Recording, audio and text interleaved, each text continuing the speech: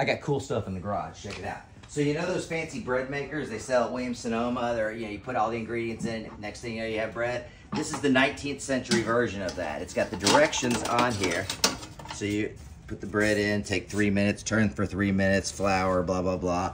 And then you put this top on and you seal it like that. And then you crank it. And then you put the whole thing in the oven. And you know what comes out? Bread. Bread. Bread comes out. You get bread. That's cool.